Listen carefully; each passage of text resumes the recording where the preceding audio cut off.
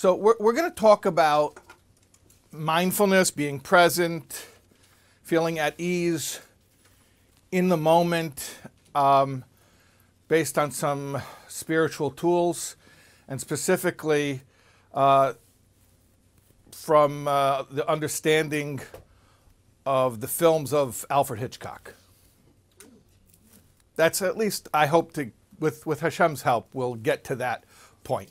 And if I don't get back to that point, I'm not finished yet, so remind me to get back to that point. Yeah, we're going to speak a little bit about Alfred Hitchcock. Yeah, because it's going to help us to show up for our lives. Okay, and that's what we want to do. We want to show up for our lives. So just a little review. If you weren't here or you didn't watch online the first two classes in this series, it's not necessary. You don't need to. But last week, we spoke a little bit about the idea of the spiritual canaries, the canary in the coal mine. The canary senses the danger, the poisonous gas, before the miners because the canary is more sensitive. And we spoke about people who are just more sensitive. We described it as people who are like uncomfortable in their own skin, that existential angst. There's other ways of describing it as well. You could call it lonely in a crowded room, always wanting to be a part of, instead feeling apart from. And I think I explained that at length last week. I'm not going to talk about that more.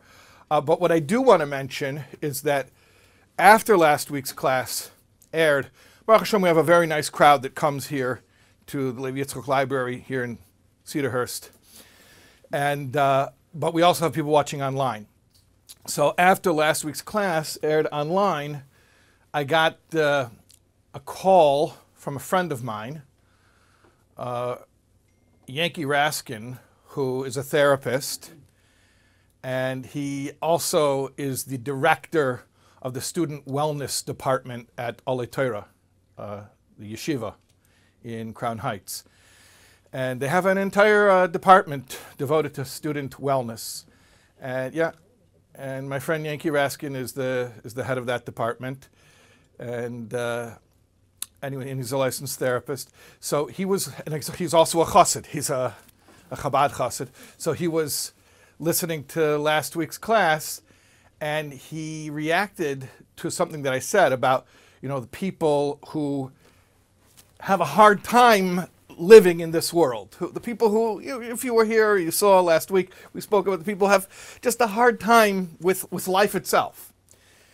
And he said to me something I had heard once, but I had forgotten, that we have a tradition that the Alter Rebbe, in Chabad we call him the Alter Rebbe. Others call him the Balatanya, Rav Shner Zalman of Liadi.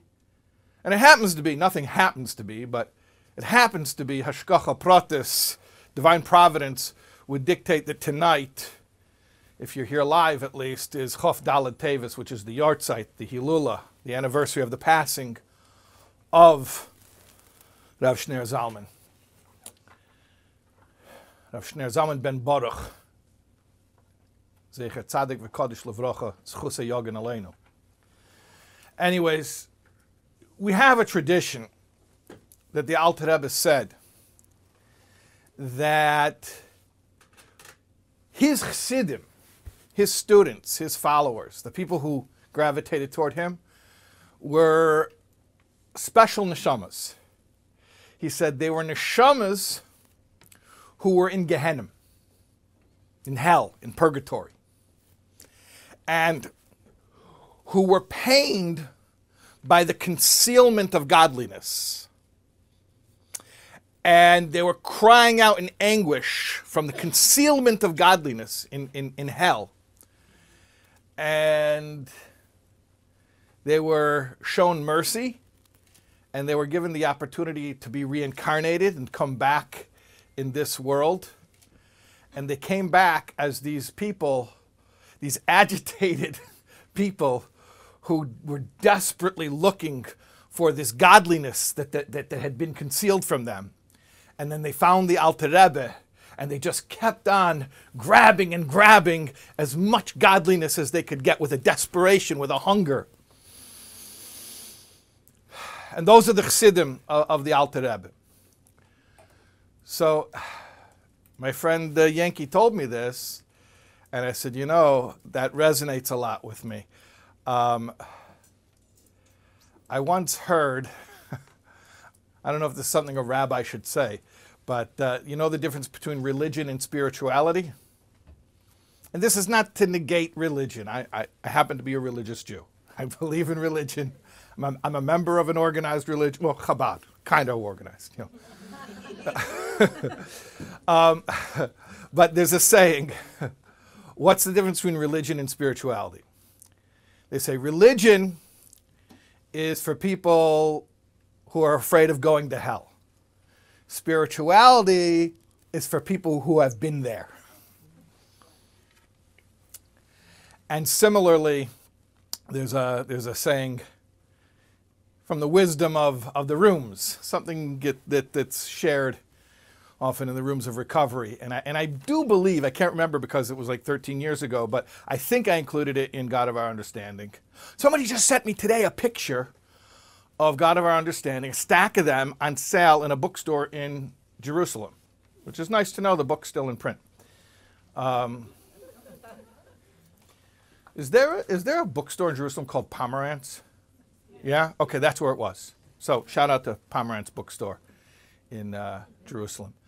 So I think, I'm almost 100% sure that it's included in God of Our Understanding. It says, what are the directions for recovery? Go to hell and make a U-turn.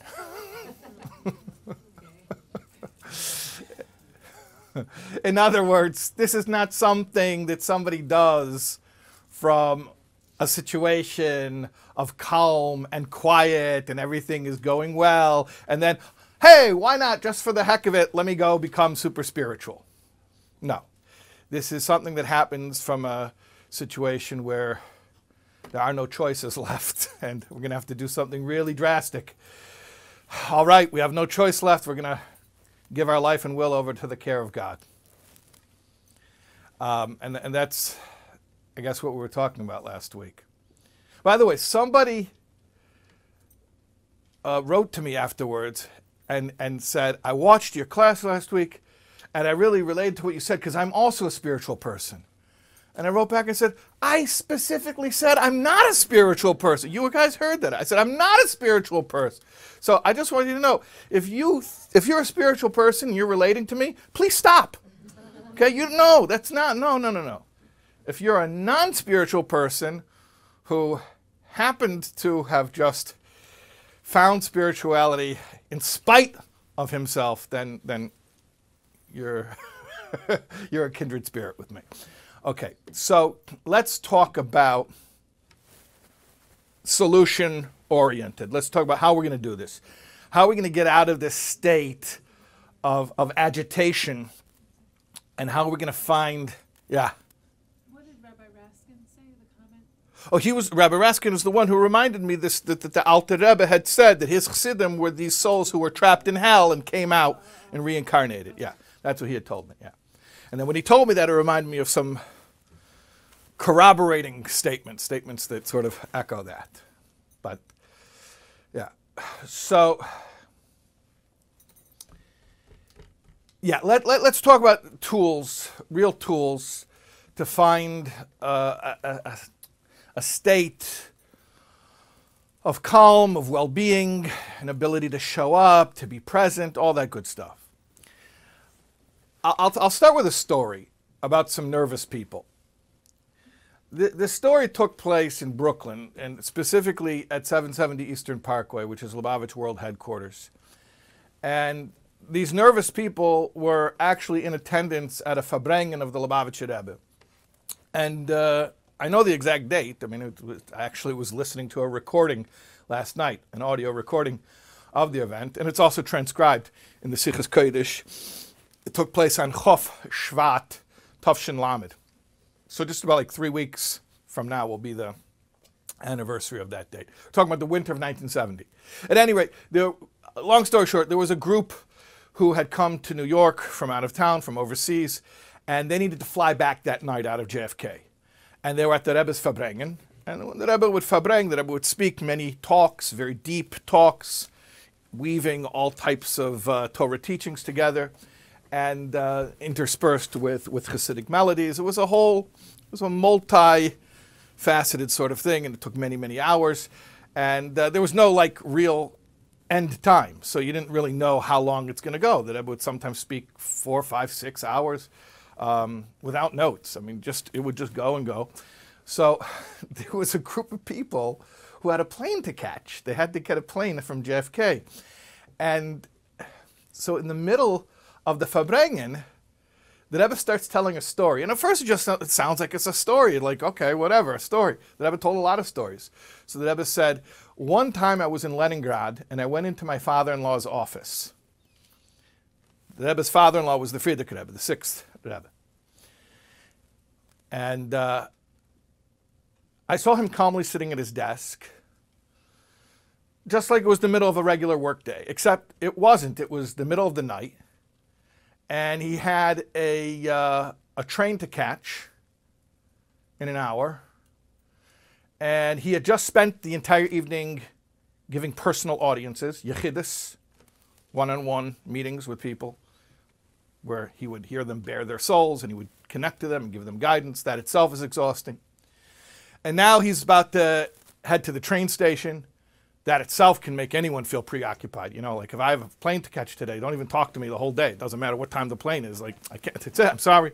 Can't think straight. Talk to me tomorrow. And to top it all off, he was taking the train, the Friedrich Rebbe was taking the train to go meet with a capitalist, somebody who was not necessarily so favorably viewed by the communists. And the Friedrich Rebbe was going to meet with him to raise funds for underground Jewish activities, which was also not so favorably viewed by the communists. So you're talking about somebody, the previous Rebbe, who was under surveillance, state surveillance, from people who did not play around. They were not hesitant to arrest people and to execute people. And in fact, later they did arrest the previous Rebbe. And the Rebbe walked into the office and he saw the image of his father-in-law just sitting at the desk, calmly working with papers at his desk, like it's the middle of a regular workday. And here he is at the end of these exhausting one-on-one meetings, about to catch a train. And where's the train going to take him? To a meeting with somebody who really, he could get in trouble for even meeting, and especially get in trouble for what he's raising funds from this person in order to do. The whole thing is very, very stressful. And his father-in-law just looked totally normal. And the Rebbe said, I was taken aback. And I said, you know, I know that Tanya teaches that Mayach Shalat al Alev, that the brain is supposed to rule the heart. And you can't let your emotions carry you away. You have to have self-control. He says, I know that. But, and I'll just tell you the words that Rebbe said, ad kedei kach, which means to such an extent. It doesn't really, in translation, it doesn't really convey, it's an exclamation. It's like, really? Like, to that extent? Like, yeah, I know that Chassidus teaches that you have to have control over your emotions, but this is beyond. And it's interesting to me that that's what the Rebbe reacted to. That was the image that caught the Rebbe's attention. That itself is instructive. Like, even a tzaddik can be a little bit nervous, can be a little bit distracted, especially when you have so much going on, right? And so the fact that the previous Rebbe was not at all distracted and he was totally present, the Rebbe was taken aback, and he said, ad kedei kach, to such an extent. And he said, my father-in-law then proceeded to explain to me that we cannot create more hours in the day, but we can use the hours that we were given. And it's called hatzlacha bezman, being successful with your time. And he proceeded to give examples of people who were successful with their time, including his own grandfather, the Rebbe Maharash, the fourth Chabad Rebbe. And he explained, you got to use a moment. You have a moment, you're given this moment, not at the train station yet, so I have this moment now. Why should I waste this moment because of something I have to do several moments from now? So then the Rebbe said, now remember I told you what was the situation. This is in 770. The Rebbe, this is in 1970. In 770, the Rebbe is thinking about back in Leningrad. And all of a sudden the Rebbe says, there's some people here right now who are very nervous. And it's because they have a plane to catch. And they're not sure how long this Farbrengen is going to go on for. And they know they have a lot to do. They have to go to their guests where they're staying, and they have to pack up, and they have to say goodbye, and they have to get a car, and they have to go to JFK. And because of that, they're not present. They're physically in attendance, but they're not present. They're not really here with us because their mind is on this plane that they have to catch. And some of them are looking at the clock, which is a distraction. Or even worse, the Rebbe said, they're straining to not look at the clock, which is even a greater distraction. And if they would reflect upon what's written in Shar HaYichud ve'Emunah, they would not be stressed. They would not be nervous. They would be totally present. Now, what's written in Shar HaYichud ve'Emunah? What is Shar HaYichud ve'Emunah? It's a volume of Tanya. Second volume of Tanya. It's about cosmology, the study of the origin of creation. And it speaks about the nature of existence. That essentially Hashem is creating everything, something from absolute nothing at every single second. That's what it says. In short, that's what it says over there. So the Rebbe says, if they would think about what it says in Shar HaYichud ve'Emunah, and the group of people who were stressed out about the flight they had to catch, these were Chabad Chassidim, so they had certainly studied Shar HaYichud ve'Emunah. They knew what the book said. They were familiar with its contents. So the Rebbe said, if they would think about what it says in Shar HaYichud ve'Emunah, they wouldn't be nervous. Because they would realize that the plane that they need to catch has not even been created yet. Right now, all that exists is right here and right now, and the plane they need to catch will exist when they need to catch it. But right now, that plane, that same plane that they're going to catch an hour and a quarter from now, I think is the time that the Rebbe said, which shows you there was no TSA back in 1970. Because it was still possible to get from Crown Heights to JFK and catch an international flight in an hour and a quarter. Remember those days? Yeah, okay. The plane that they need to catch in an hour and a quarter from now doesn't exist yet because everything's created every single second. So that's not now. An hour and a quarter from now is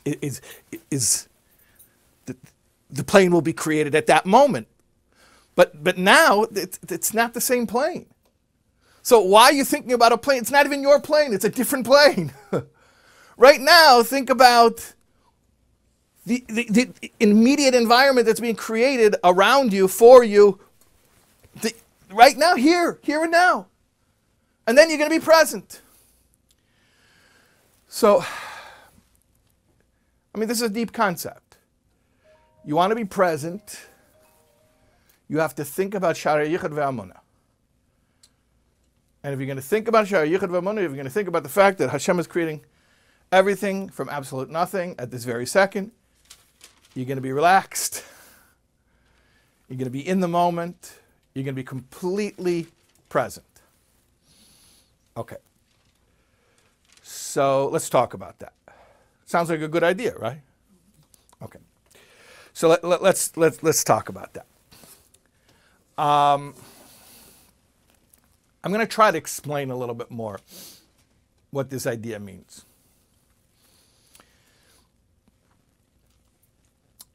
There was a Jewish thinker, Reb Carl Sagan. Remember him with the turtleneck back in the 70s? The Cosmos. Before they had Neil deGrasse Tyson, they had Carl Sagan. And Carl Sagan was a Jew. And he claimed to be an atheist, which, it's fine, he could claim to be an atheist, but he made a joke that is so Jewish, it's not only Jewish, it's Hasidic. I'm going to tell you the joke. The joke is like this. He said, what are the instructions for baking an apple pie from scratch? Step 1, create the heavens and the earth. It was a joke. You could laugh. It's okay to laugh at. Should I tell it again? I have to apologize to Carl Sagan. It's enough that my jokes always bomb. But now I'm telling Carl Sagan's joke. It's a hilarious joke.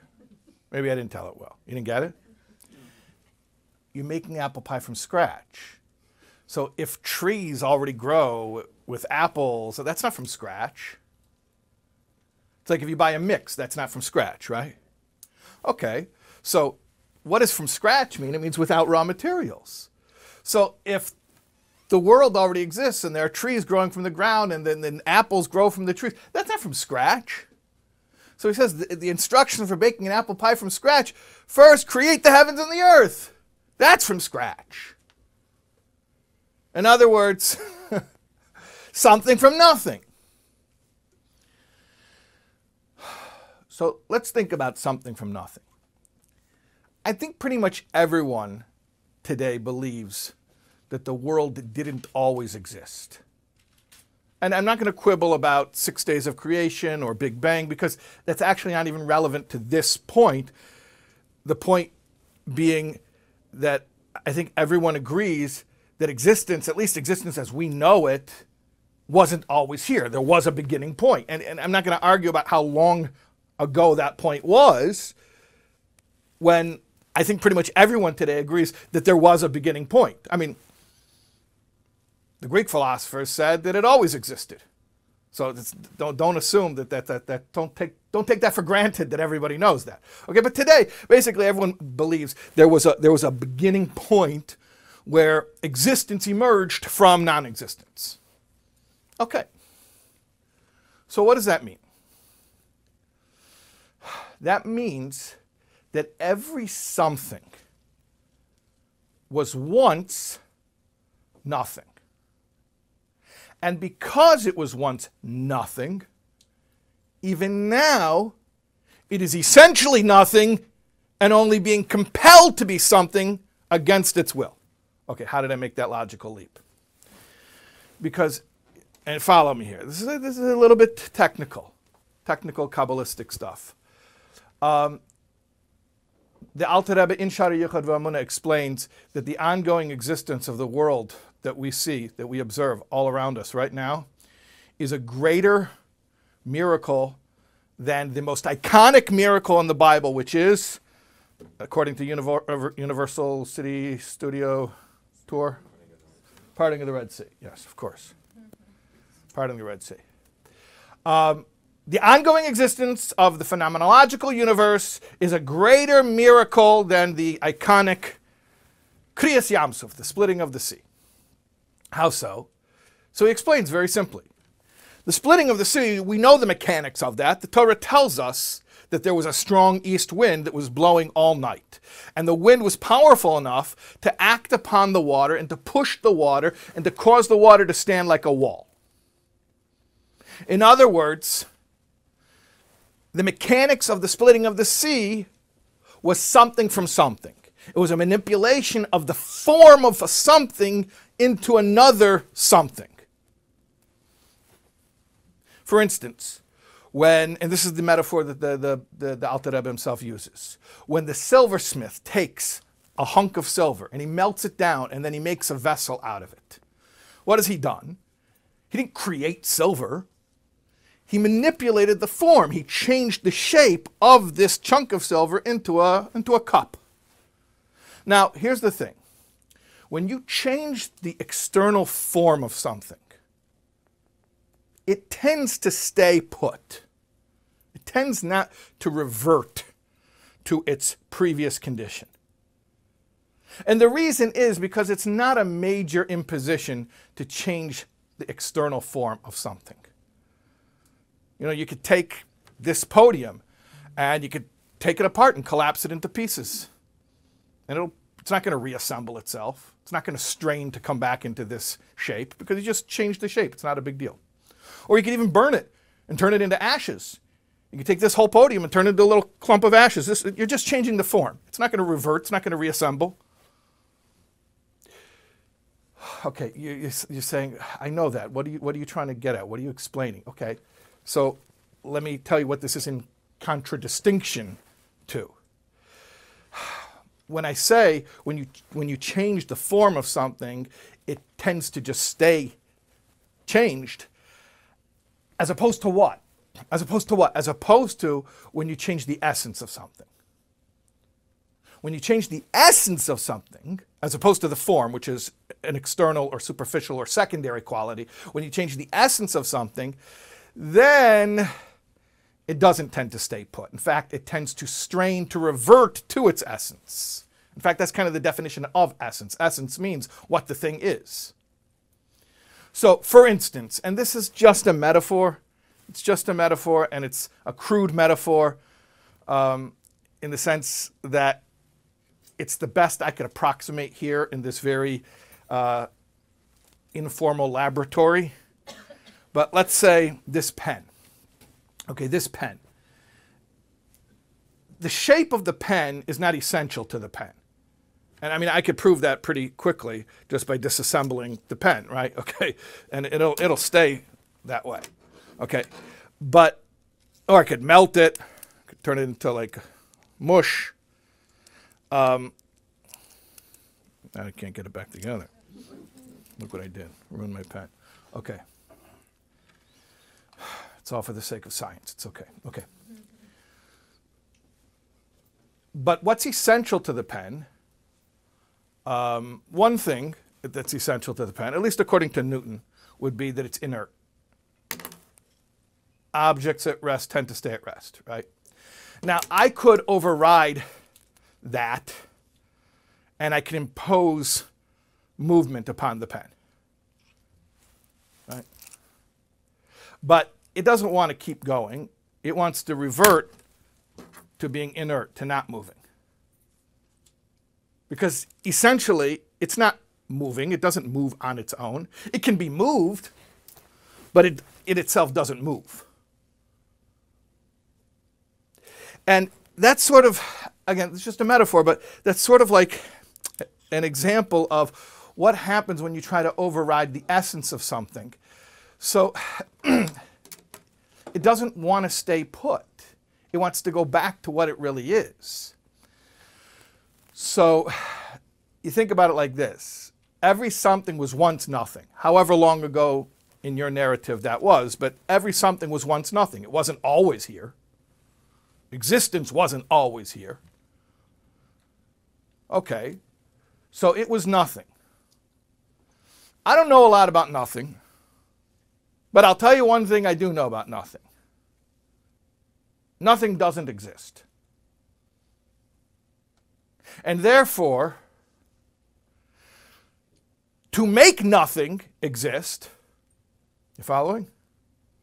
What I mean is to force nothingness into a state of somethingness is not a minor change. It is not a change to a secondary or superficial characteristic of the nothingness. To force nothingness into a state of somethingness is to override its very essence. And as such, nothingness is never comfortable in a state of somethingness and is always automatically straining. I don't want to personify this, but forgive the anthropomorphism, but it's straining to go back to its true self, which is non-existence. And that's why creation per se is ongoing. It's not something that happened, it's happening. And as the Kabbalah teaches us, if the Holy One, blessed be He, were to stop speaking the world into being, that's how He creates. He creates through divine speech. If He were to stop speaking the world into being, the world would disappear without a trace. It would be gone. It would leave no empty space behind. Because even that is among the trappings of existence. In fact, not only it would no longer be here, it would never have been here in the first place because it would lose everything, including its history. That is how totally dependent created existence is upon the Creator imposing it into its state of creation.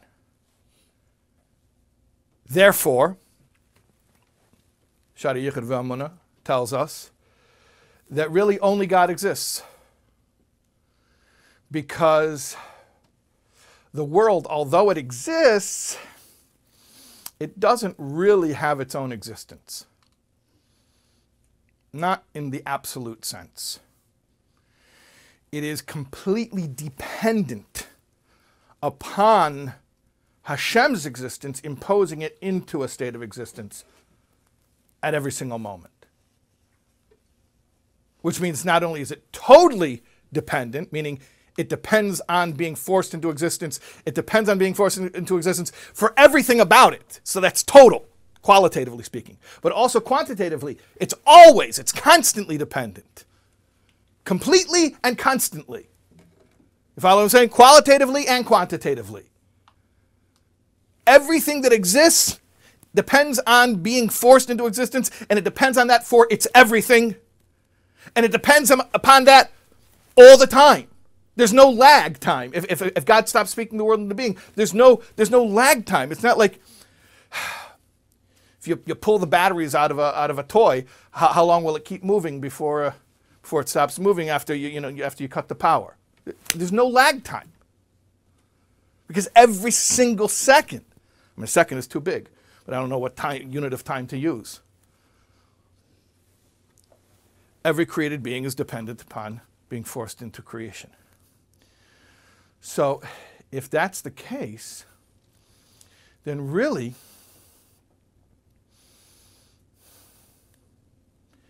everything at this moment is being created exactly as the Creator in His infinite wisdom has decided to create it. And if so, it follows,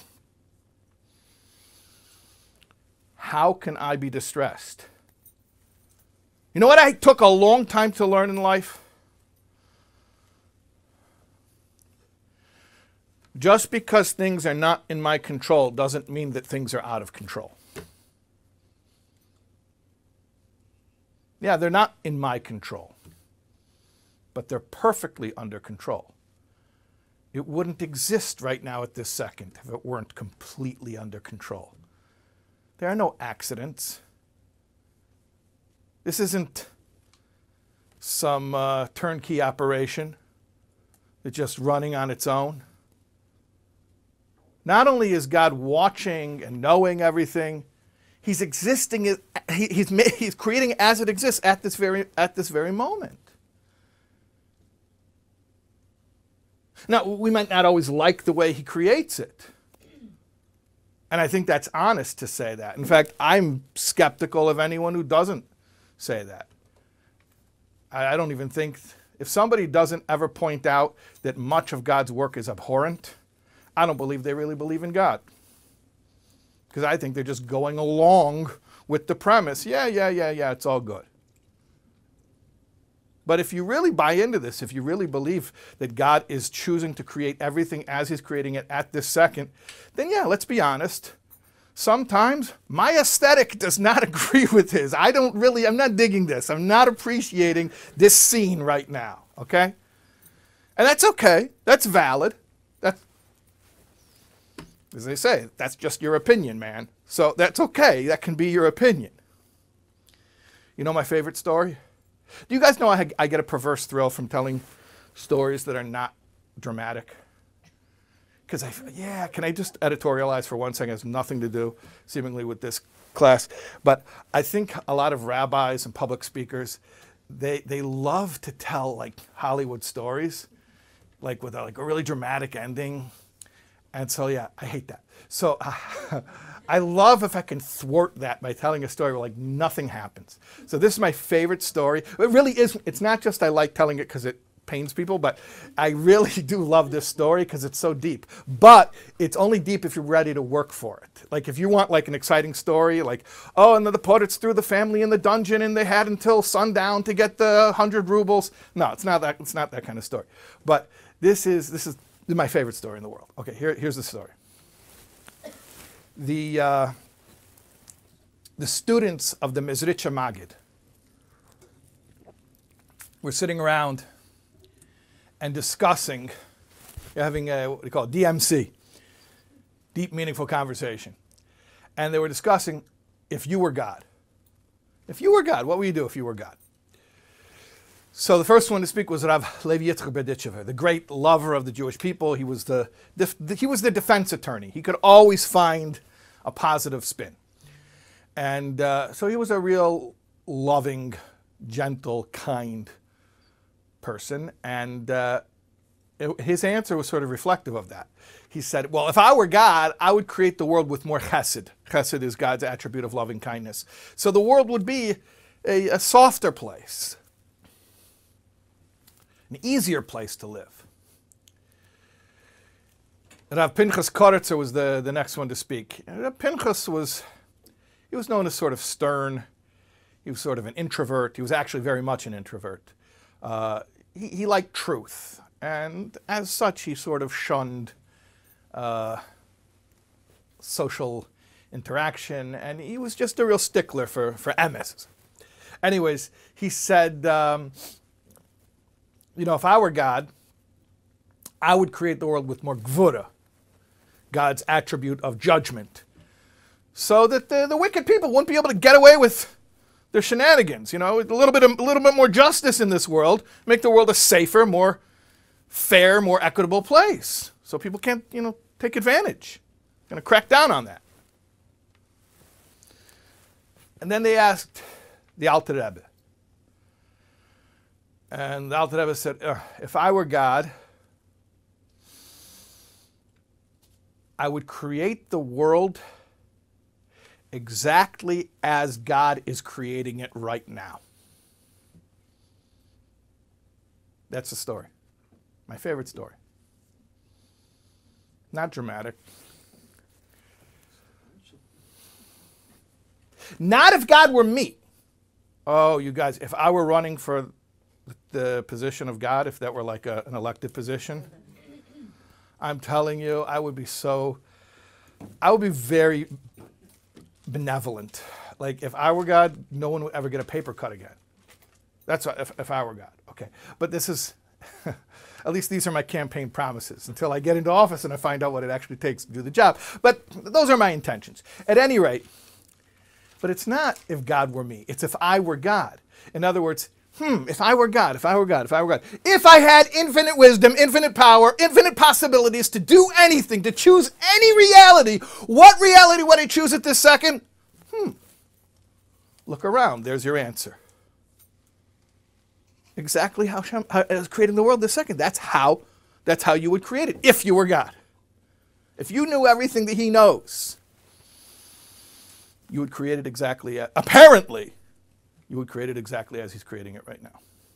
So when we talk about Hastara, there's no difference between Hastara and the real world because it's exactly how Hashem expected it to be. So like right. So essentially, this gets us past the concealment because we realize that even the concealment is revelation.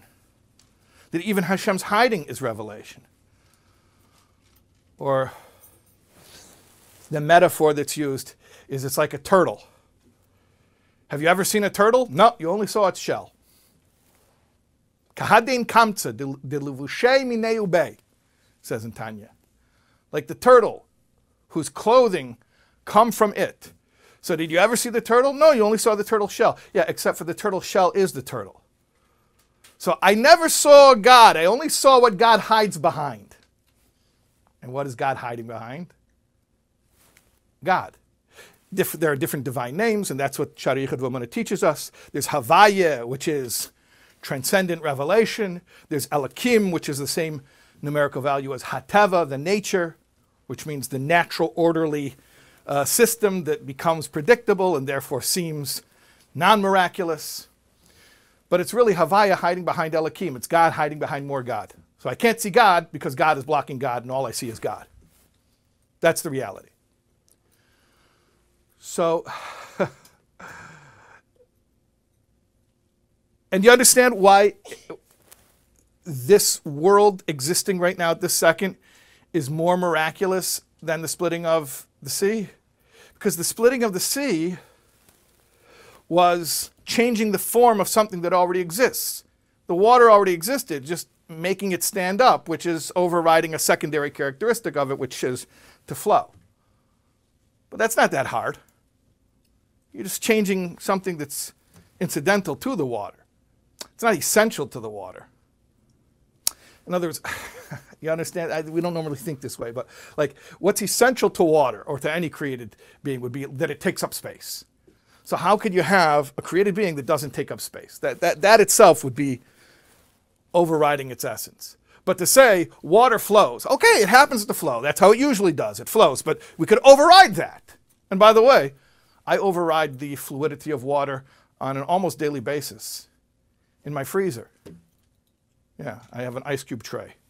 And it's not permanent. I mean, it does eventually melt, but yeah, it's very doable. But to change the essence of something,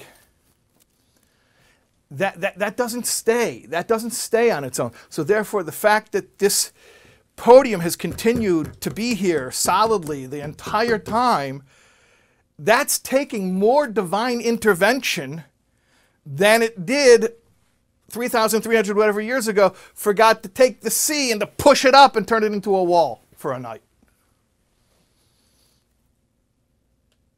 And if that's the case, then the emotional takeaway is I have to know everything is exactly the way it's supposed to be right now.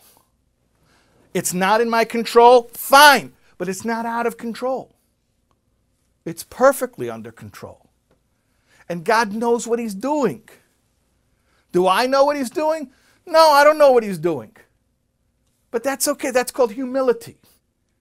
That's called humility. Humility means I don't understand everything.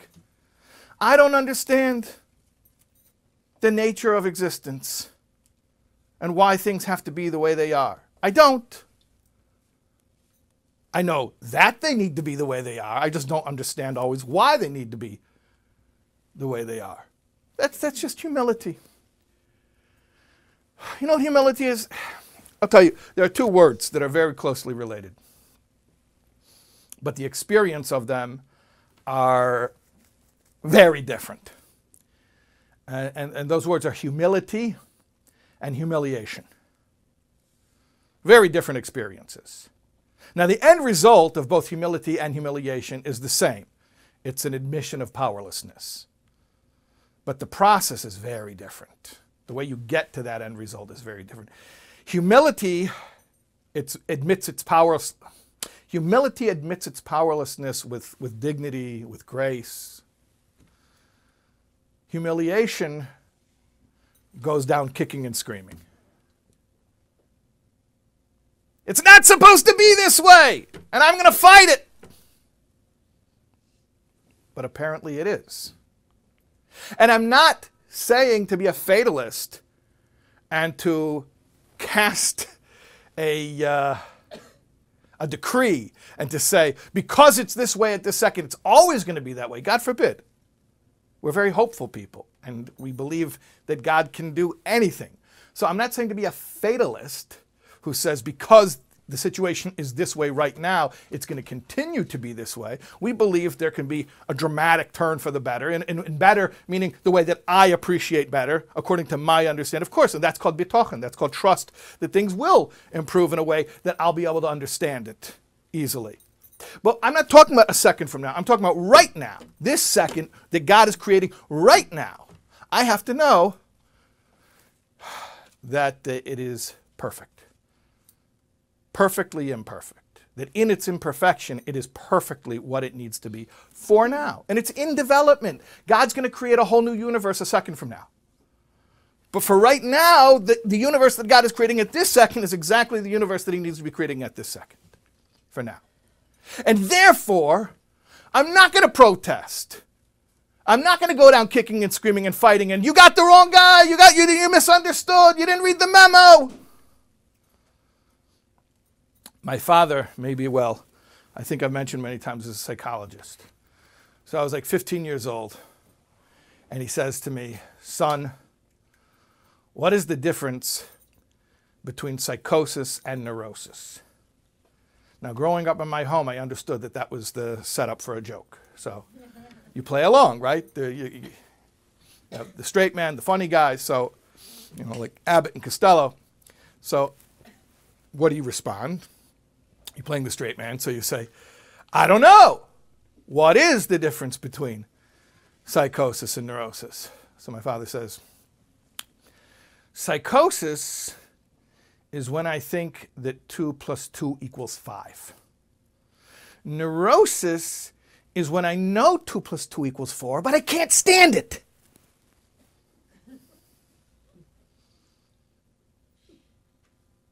I know 2 + 2 = 4. I'm not crazy. I'm not deluded. I'm not living in an alternate reality.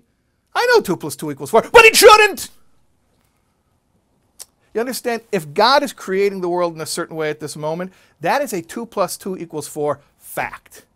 And you can scream all you want, you can protest all you want that it's not to your liking, it doesn't change the fact. Now, as I said earlier, I'm not telling you to lie about your feelings.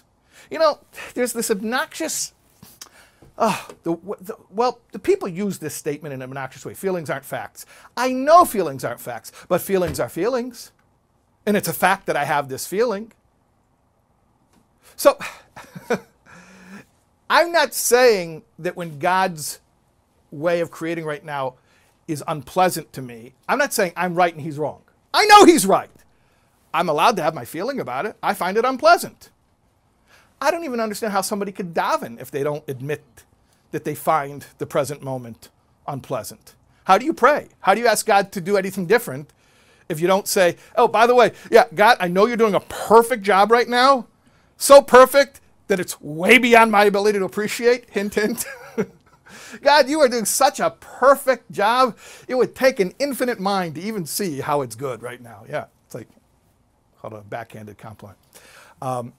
But God, listen, how about a second from now, you make things in a way that I could appreciate?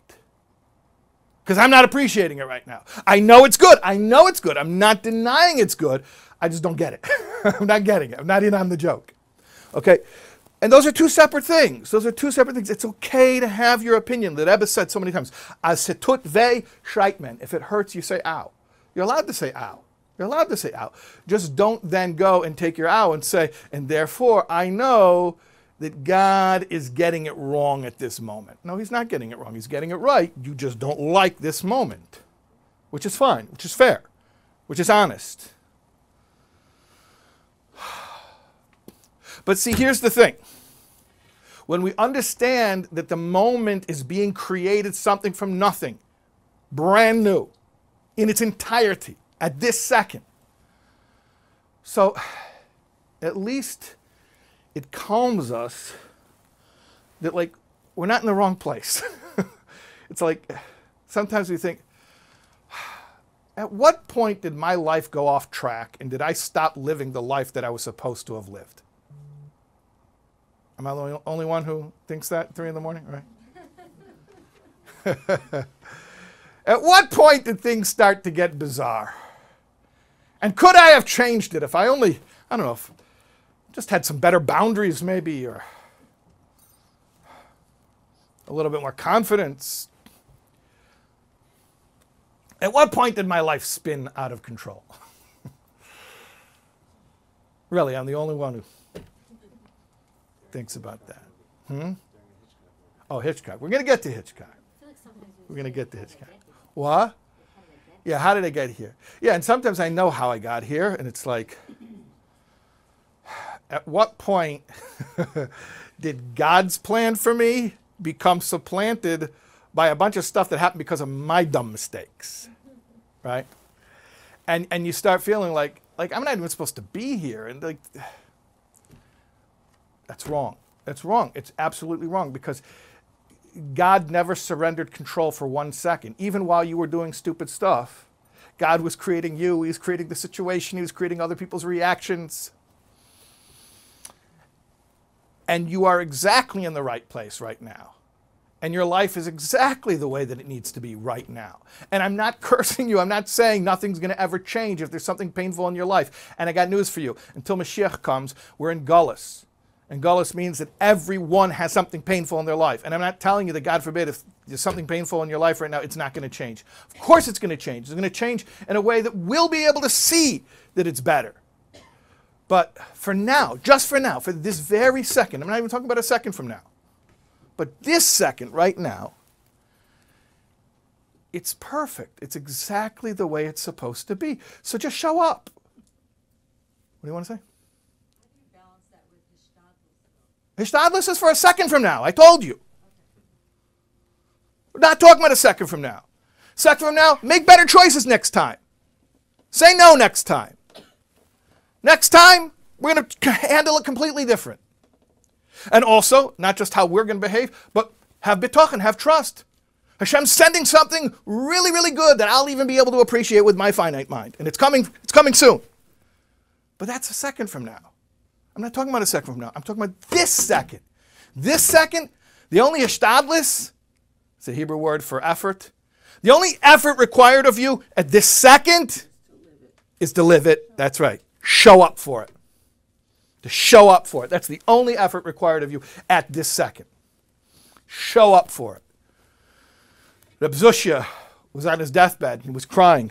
Actually, interestingly enough, I saw recently that Eric Fromm told this story, but he didn't mention Zushya's name. I don't know if everyone knows Eric Fromm, a psychoanalyst from Heidelberg, Germany. He was from a German Jewish family. And later he lived in the United States and then in Mexico. He was also a great thinker and a social critic. Interestingly, I don't think a lot of people know, even those who are familiar with the works of Fromm, that Eric Fromm, when he was in Heidelberg, he used to study, I think for a period of 5 or 6 years, he used to study Tanya every single day with a Chabad Chassid by the name of Zalman Rabinkov. And Eric Fromm said that Rabinkov was the most influential teacher in my entire life. Yeah. So I saw recently that Fromm told this story of Reb Zushya, although he didn't mention the name, which was interesting. He just said there was a rabbi once who was lamenting. He said, anyways, the story is Zushya was crying. He's about to pass away. He's going to be judged. His life's going to be judged. And so his students said, Rebbe, you lived a life of perfect purity and piety. How can you be afraid of judgment? If you're afraid of judgment, it doesn't really bode very well for the rest of us. So Zushya says, my dear students, I'm not afraid I'm going to get up there and that they're going to review my life and they're going to say, Zushya, why weren't you like Abraham, our patriarch? I'm not afraid I'm going to get up there and they're going to review my life and they're going to say to me, Zushya, why weren't you like Moses, our teacher? But I'm terrified I'm going to get up there and they're going to review my life and they're going to say to me, Zushya, why weren't you like Zushya? And Fromm tells the story and he says that every person has a unique potential and that his purpose in life is to live up to his unique potential. But here's what I want to tell you. What does it mean for Zushya not to be Zushya? How is it possible not to be Zushya? I mean, wherever you go, there you are. So you're always going to be you. You can't escape being you. But that's not entirely true. Because like the Rebbe told that group of people who are nervous about the flight, that you're physically present, but you're not really here. So it is possible to live your entire life, biologically speaking, but mentally, emotionally, spiritually, you're checked out. You're not showing up. So what happens when you find the way God is creating this moment disagreeable? Oh, this is not the way it was supposed to happen. And so therefore you check out and you distract yourself or you self-medicate. Some use chemicals, drugs. Some go up, some go down. Some look at screens all day, some gamble. Some get into high-risk activities. The adrenaline itself is the distraction. Some people get into drama. The codependents like to get into other people's drama. But anything to distract myself from life as God is creating it at this second, right? And what we're saying is, if you don't show up for moments, the end of the life, you look back, was I me? Did I show up for my own life? How many of the moments of my life was I not even really there for because I found it unacceptable? I didn't agree with the way God is creating the world at this second. I disagreed with some fact of my life. And I'm not saying you did anything wrong by being pained by it, because I made that very clear. That's a legitimate response. And I told you already, I'm very skeptical of anyone who never cries out and says, God, please, it hurts, stop. Stop it already. I can't take it. I'm very, very skeptical of anyone who never responds that way. But at the same time, don't tell God he's getting it wrong. Don't tell him he's getting it wrong, because at this moment in his infinite wisdom, he's creating it exactly as it is, from whole cloth, from absolute nothingness. There's no mistakes. We can't see it? Okay, we can't see it. We have finite minds. We can't see it. But we know. And not just we believe axiomatically. I explained to you that it's impossible that created existence continues independently. It is I explained it to you logically. Why? Why am I explaining it to you logically, even though I know it's a little bit boring? Why? Because later on, if I just tell it to you as an article of faith and I say, we believe that everything is divine providence, later on, your mind is going to start working. You're going to say, why do we believe that? Well, I don't know. Maybe I don't believe that. Do we really believe that? And that's why Chassidus Chabad, Chochmah Bin Adas, which means the three intellectual faculties, is about explaining as much as possible why the things that we believe also make sense. So I'm not pretending to explain to you why everything in your life happened the way it happened, because nobody knows that, certainly not I. But I could explain to you how we intellectually know that everything that happens is the way that it's supposed to happen. And the way that we understand it logically is that the physical world is not ontologically independent. Sorry to use big words, but it does not have its own independent existence. It has to, by definition, it wasn't always here, so even now it's being put here. And it's not just being put here haphazardly. Every single detail of it, the arrangement of subatomic particles is being meticulously orchestrated at every single nanosecond. And it's impossible that it would be any other way, yeah. So I'm confused about how much power we have in terms of the zero. We have tremendous power. Because let's say, I'll put it right back on you. no, I'll put it right back on you. being right in the moment I'll put it right back on you. is 2 plus 2 equals 4. Can you change that? No. But if you can't stand it, you can change that. Follow what I'm going to tell you. Chazal tell us, Hakol bidei shamayim, chutz mi yiras shamayim. Everything is in the hands of heaven except for one's awe of heaven. What does that mean? It's a categorical statement. Hakol bidei shamayim means everything. Not 99.9%. Everything that's happening is exactly the way Hashem wants it to be, and only Hashem. There's no other Dei Azaga. There's no one else with an opinion. Chutz, with the exception, where's our power? Where's our power? In our mind, in our heart. Yiras Shamayim. That means our awe of heaven. Or, to explain it a little bit more fully, will we choose at this moment? We didn't choose the moment, but at this moment, will we choose to live in awe of the one sole author of the moment? Or do we choose to live in awe of people, places, and things? So what is free choice? Free choice is the power to know and to accept where our life is coming from at this moment. That's our free choice. Our Yiras Shamayim is our free choice. And therefore, to make decisions that are befitting our awe of the one creator and the one author. In other words, to choose to behave morally, according to his morality, to do what is right in the eyes of God. Now, how that's going to go down, whether it's going to work, whether I'll succeed, whether I'll fail, whether people will compliment me for it or curse me for it, I have no control. So Hishtadlis and Bechira and all these terms, what do they have to do with? They have to do with the ability that I have the autonomy to choose my emotional reaction and my behavioral choice in the moment, and that's it.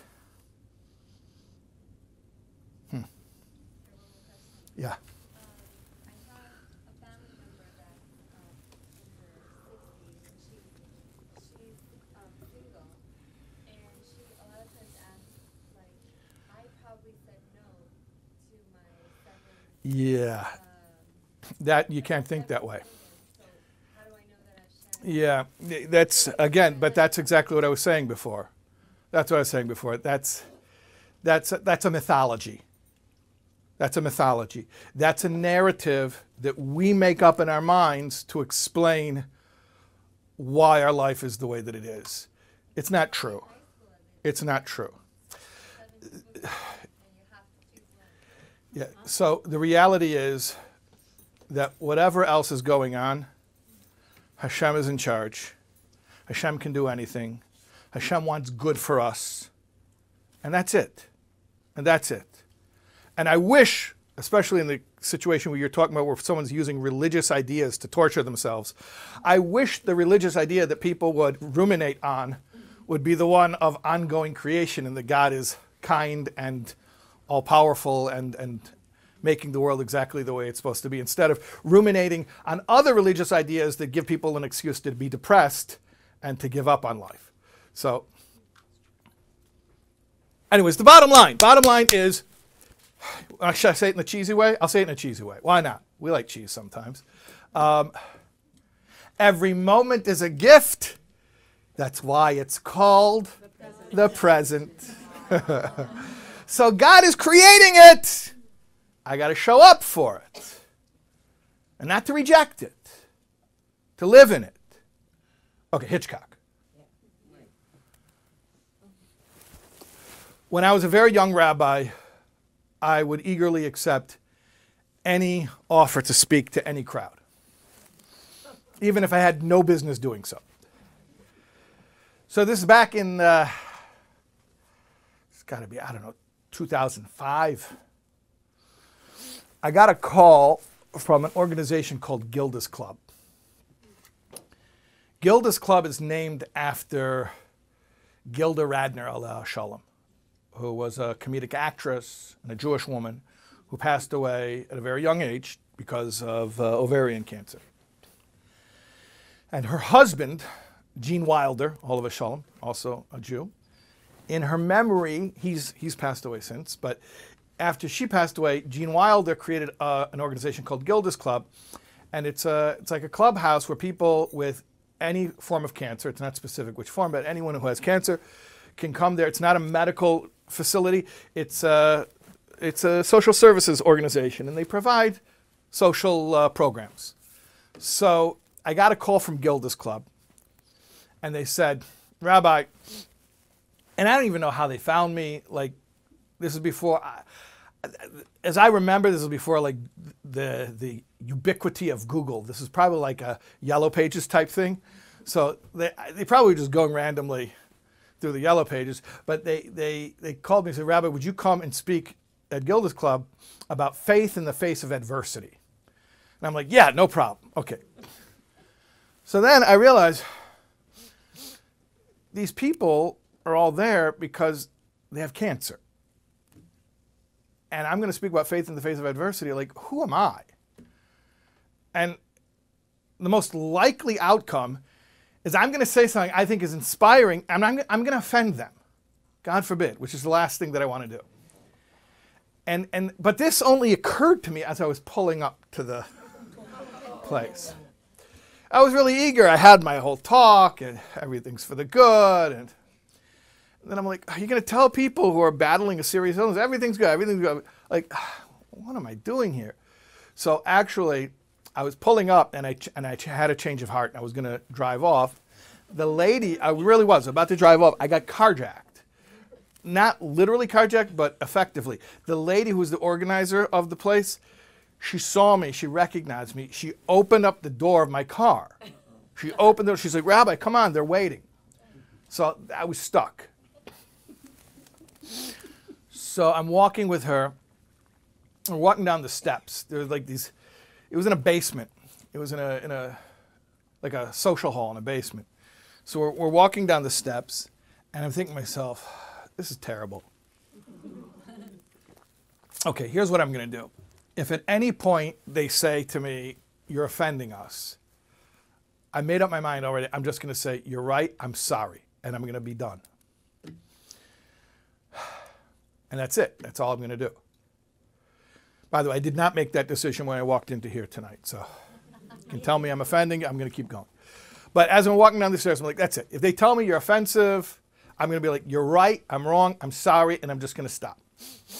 Okay, so then I was relieved, at least I have a plan. But I go a couple more steps down the stairs, and I'm like, no, this is not a good plan. There's a flaw to my plan. The flaw to my plan is, I don't know if you guys realize this, but people look at me, and they tend to associate me with Judaism. Yeah. I was in the airport last week. I was in Atlanta. Some guy comes over and he says, Rabbi. I'm like, yeah, how'd you know? I don't know. I forget. So it's not a good plan because it's okay if they think I'm an idiot. It's not okay if they think that 3,000 years of tradition is irrelevant or offensive or anything like that, God forbid. It's called a chilul Hashem. It's called desecration of Hashem's name. It's not cool. So I'm like, what am I going to do? What am I going to do? What am I going to do? And I had to go. I was walking up already. So I came up with a plan. On the fly, I'm like, okay, here's what I'm going to do. I'm totally just going to make something up. Okay, but here's what, there was a method to the madness. I'm going to totally make something up. If they like it, we'll leave it alone, okay? If they don't like it, if they say, you're offending us, so here's what I'm going to say. I'm going to say to them, you know, I really regret that I made this all up. I should have told you what Judaism has to say. You get it? Okay, don't judge me. I had like 2 seconds to come up with a plan. Okay, but you get it? Like I have an out. I can always throw myself under the bus and be like, yeah, that was just something I made up because I'm an idiot. That's not what Judaism says. Next time get a real rabbi and he'll tell you what Judaism says. Okay. The best I could come up with on the fly. So I get up there and I say, and I'm going to make something up, completely made up. So I get up there and I say, I was thinking the other day. Well, that part wasn't made up because I had been thinking previous to that event. But not about what I said I was thinking. It wasn't even true. I don't even know why do people do that? Like the other day, just why does it make it more? Anyways, I was thinking that I wasn't really thinking the other day. I thought about it that moment, like on the spot. I said, I was thinking the other day about French New Wave cinema, about the Nouvelle Vague. And they were very into what they called auteur theory, author theory. The French New Wave cinema filmmakers, they weren't just filmmakers, they studied cinema. And they would talk a lot about what makes great cinema. So one time they were sitting around, they're having like a little cinematic Fabrengen, as I envision it. And one of the guys there was François Truffaut. And they asked him, well, they asked everybody, who's the greatest auteur? Who's the greatest film author? And they all had like their different answers. And they came to Truffaut. They said, who's the greatest film author? So Truffaut says, hands down, Alfred Hitchcock. Alfred Hitchcock is the greatest film author. Okay. I'm not going to tell you whether that's my opinion or not. I'm telling you this is how it happened. That's what Truffaut said. Hitchcock's the greatest film author. So they said, Francois, that's great, but why? Why is Hitchcock, in your estimation, the greatest film author? So Truffaut says, one reason, because in his entire career, in his entire massive body of work, all the hours of film that he put on the screen, and there's not one single superfluous shot. If Hitchcock put it on the screen for even a second, it had meaning. It had to be there. It was integral to the storytelling. There was no filler. So in my estimation, that's what makes Hitchcock the greatest film author. That's what Truffaut says.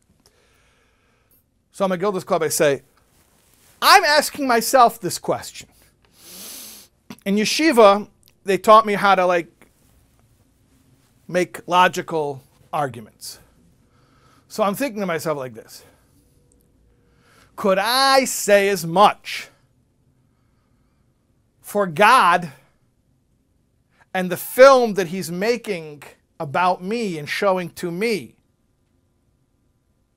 that God has managed to do as well in that movie as Truffaut says Hitchcock managed to do in his career? I thought about that and I said to myself, well, it's a kal v'chomer. Logically, yes, it must be. Because who made Hitchcock? God made Hitchcock. So if Hitchcock could do it, then the one who made Hitchcock could certainly do it. So yes, it is possible I could say that my life is a story without a superfluous shot. Now, let me explain what that means. That does not mean that it's all pleasant, agreeable, likable. No, not at all. However, that actually makes sense to me too, because once I start thinking about it in narrative terms, protagonist, antagonist, conflict, resolution, three-act structure, that whole thing, well, then it becomes obvious to me that a good story isn't a story with all good moments. In fact, we would say that's a very bad story. That's a boring story. Nothing happened. Nobody ever threw a novel across the room and said, I can't believe what trash this is. The main character, who I'm supposed to like, wants something and he keeps on not being able to get it. Nobody said that that's a bad story. To the contrary, that's called a page turner. Let's see if he gets it. He's down for the count. There's no way he can come back. That's compelling. That's a narrative. That's a story. That's a good story. And the more impossible it seems for the protagonist to eventually accomplish his goal and then to accomplish it anyway and it not to be a contrivance, that's storytelling. So is it possible there are moments of my life that are unpleasant? Horrific! Moments of my life that are horrific. And yet, if I'm looking at it as a story, it's not a bad story. It's not a bad story. He's not wasting my time. You know, the Baal Shem Tov taught that everything we see and everything we hear is a message from God. This is not just talking to the prophets who actually heard God's voice. The Baal Shem Tov said, each and every one of us who is awake to reality will see communication, teachings from the Creator in everything that occurs to us, everything that happens. That's how God speaks to us, through our lives. I heard somebody once say that in school, you're given the lesson and then you take the test. And in life, you take the test and you're given the lesson. How do we learn? We learn through experience. School of hard knocks. Now, I don't wish it on anyone. certainly not myself. I wish us all an easy life. I told you already, if I were running for God, no more paper cuts. But I can understand if I'm looking at it purely from a narrative perspective. I get it, I get it, I get it. I can say for my director of my film that he's at least as good as Hitchcock. He's at least as good as Truffaut thought Hitchcock was. So, hold on here. I told you already that I made that up. That was my ability, that if they got offended, I'm going to apologize and going to tell them I'm just some crackpot who says stuff that he made up. So at that point, I heard a voice. And I want to explain something to you as best as I can try to convey this. You know how sometimes you're aware of somebody's presence before you've actually looked at them? You haven't really, with your five senses, maybe you don't know they're there, but somehow you know that they're there. There was a woman in the room who was a very strong presence. And it's almost like I felt she was going to speak the whole time. And at one point, at this point, I hear a booming voice. And she said one word. She said, "Rabbi!" And it was like that. That's the best impression I can. "Rabbi!" Like a booming voice like that. And I looked, and I was like, oh yeah. I can't explain it in any other way than to say, I looked, and I was like, oh yeah. Like, yeah, that's you. I didn't know who she was. I never met her. I don't think I had looked at her till that point. But I was like, yeah, that's that energy that I was aware of. And I'm like, yes. And she says, I have to say something. And in my mind, I'm trying to work out something else now, because I already have a plan that I'm about to apologize. But at this point, I'm trying to adjust the booming voice with this very frail body, because she was very, very frail. In fact, when she spoke, she stood up, and I remember thinking to myself, distinctly, I remember thinking to myself, I hope she doesn't hurt herself, because when she was standing, she was so frail, when she stood up, I was afraid she was going to get hurt. But her voice was booming. So she's like, "Rabbi," and she stands up. "I have to say something." Like, yes, and I'm ready. And she says, "My friends all think that I'm crazy when I tell them, no, I don't wish that I never got cancer." They say, "Oh no, you're giving up." She says, "I'm not giving up. I want to live many healthy, happy years." "Oh, so you wish you never got it?" "No, I don't wish I never got it." And she says, we get into this loop that's like this silly semantic argument. To them, it is. And she says, it's very frustrating to me, and I feel very lonely, because this is very important to me. This is a very important idea to me, and I cannot communicate it to my friends. No, I don't wish that I never got it. I don't wish that I never got it. I don't. I want to live. Yeah, I want to live, but I don't wish that I never got it. And I don't know how to explain that paradox to them until now.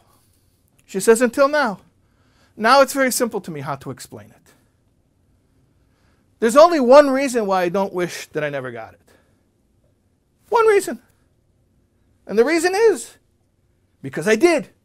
I did get it. That is what happened. So now, retroactively, to wish to have not gotten it means to wish for some other life. Because that's not what happened in my life. In my life, I did get it. Now, in my life, I'm looking forward to living. That's the future. That's open. But as far as the past, that's what happened in my life. So to now wish that that wasn't what happened in my life would be to wish for some other life. She says, I don't want to live some other life. I don't want to live some other story. I want to live my life. I want to live the story that God is telling me.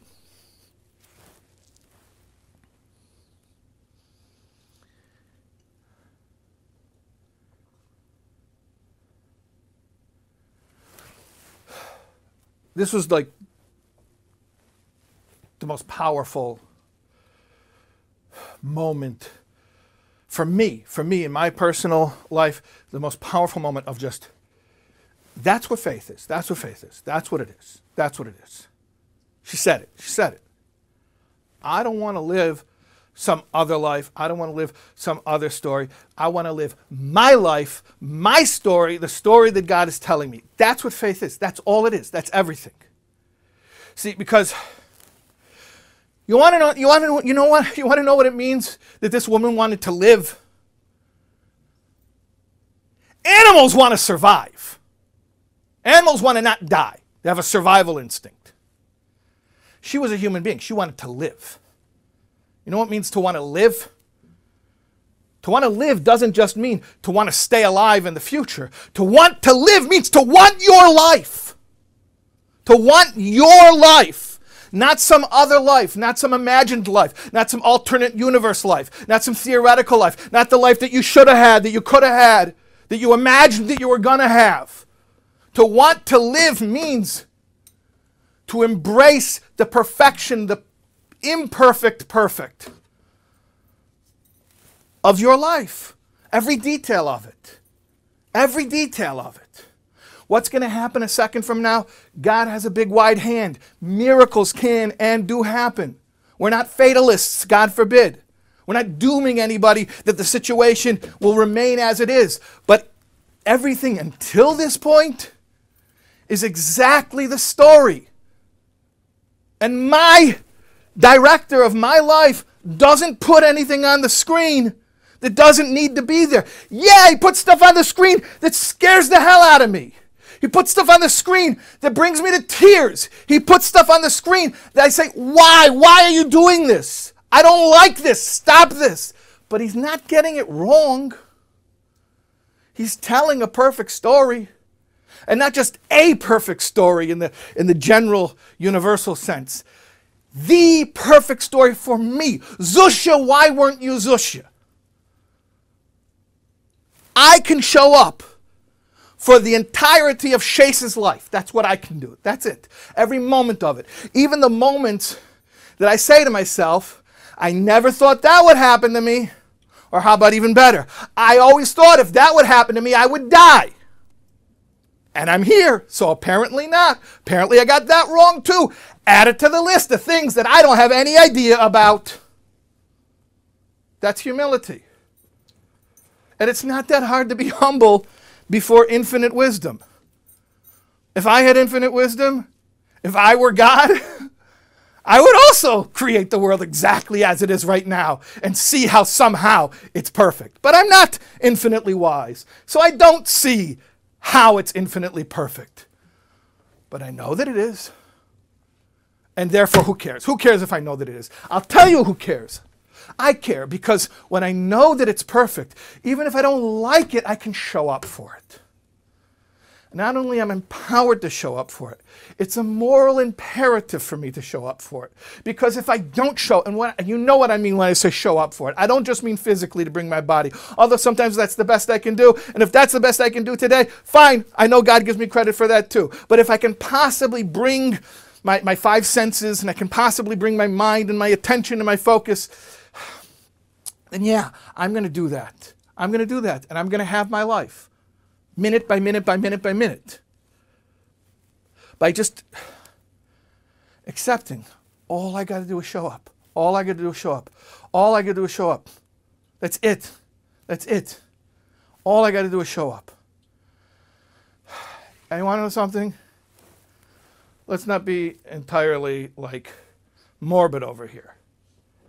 There are plenty of moments of life that are easy to show up for. Let's not forget that. Please, let's not forget that. There are moments that are nice and pleasant and not terrifying. There are some pretty nice moments that are easy to watch. But even the moments that are not, you know what? It's my life. I don't want to live some other life. Okay? So, we're all going to meditate. We're all going to think about how the created universe has no ontological independence. We're going to think about the ongoing existence of this world as a dynamic product of an infinite act of God choosing meticulously every detail of reality at this second. And we're going to show up. minute by minute, second by second, and we're going to live our lives. Oh, one more thing. I forgot to tell you one more thing. But you can't just meditate. There's something else you got to do. If you only meditate, it's not enough. Remember the story in 770? Where the Rebbe told them if they would think about what it says in Shari Yichud ve'emunah. So, right after that, and I didn't catch this the first 10 times that I read it, but now it occurred to me.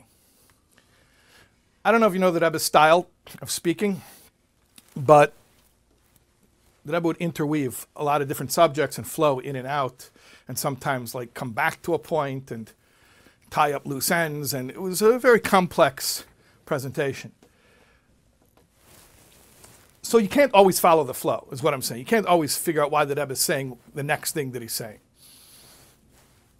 Right after the message to the nervous travelers, the Rebbe started speaking about saying l'chaim. And the Rebbe said, it's important to say l'chaim at a fabrengen. And it's not because it's alcohol, because our point is not to get drunk, actually.